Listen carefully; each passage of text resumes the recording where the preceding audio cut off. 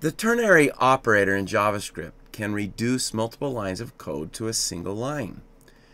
Many JavaScript newcomers don't quite understand the ternary operator. So let's take a few moments to discuss it.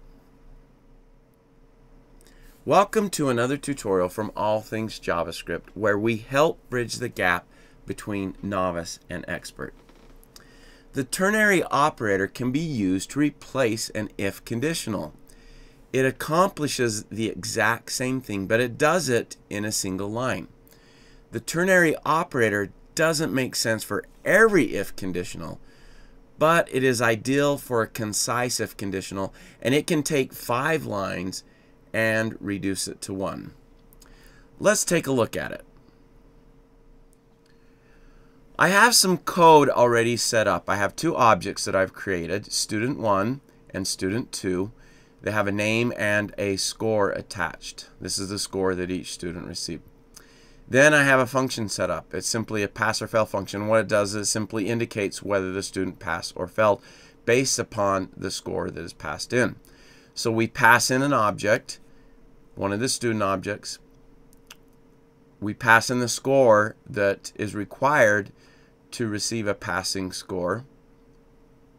And then we simply have an if conditional. We check to see if the score is greater than or equal to that minimum number.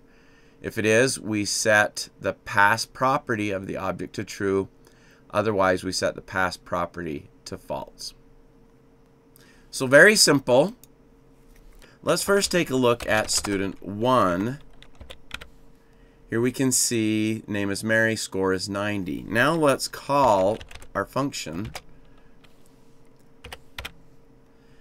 We're passing in student 1, and the score that they must achieve or be greater than is 80.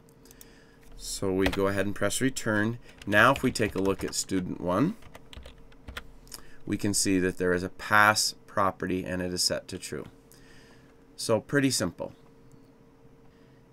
Now what we want to do is replace this if conditional here with the ternary operator.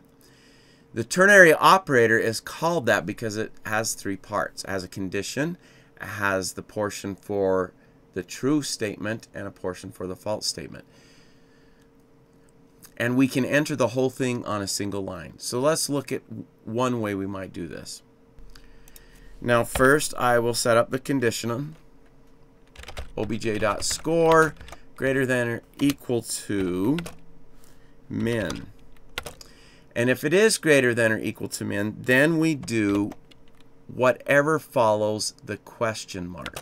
So the question mark sets up the true condition. And what we're going to do in the case of this is set obj.pass to true.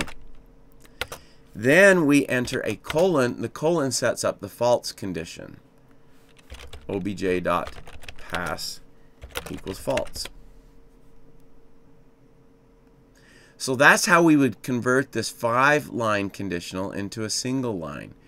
Here is the conditional. Here is the portion of the operator that indicates what follows will be executed if the condition evaluates to true. So this is executed if it evaluates to true. This is executed if it evaluates to false. The colon identifies that. So let me save that. Let's refresh that. Take a look at student 1 again, and we can see what was there before.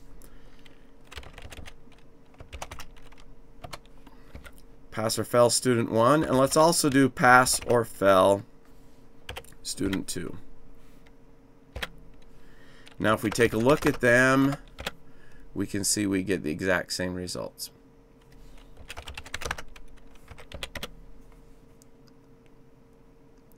And student 2 now shows false with the pass property. So that's the ternary operator. Let me show you one more way we can use this ternary operator. So right now we are repeating obj.pass. We have it twice. So we can make this a little bit cleaner. Let's do this instead. Let's do obj.pass equals.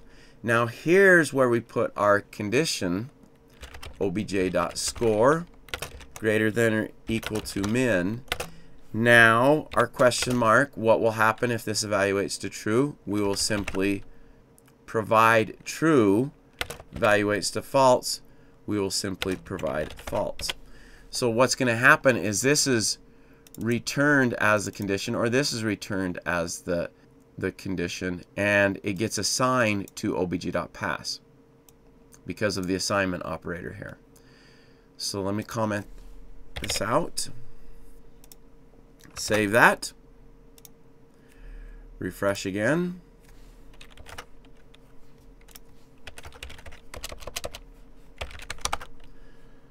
Let's go ahead and go with student 2 this time. We can see what's showing there.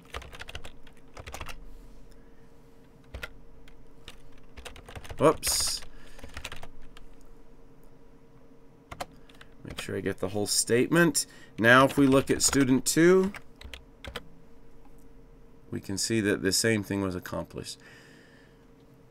So a different way to use the ternary operator, but it's more concise and we're not repeating parts. Now even if you choose not to use the ternary operator, it is at least important that you understand it because you will see it in other people's code. I hope this was helpful. Hit the bell button to be notified about new tutorials, and if you haven't subscribed yet, hit the subscribe button or click the circle link on the left. I release a new tutorial each week. You can click the video link in the center to access another tutorial right away, or click the link on the right to visit my website, allthingsjavascript.com, for full courses and to support this channel. Thanks for watching.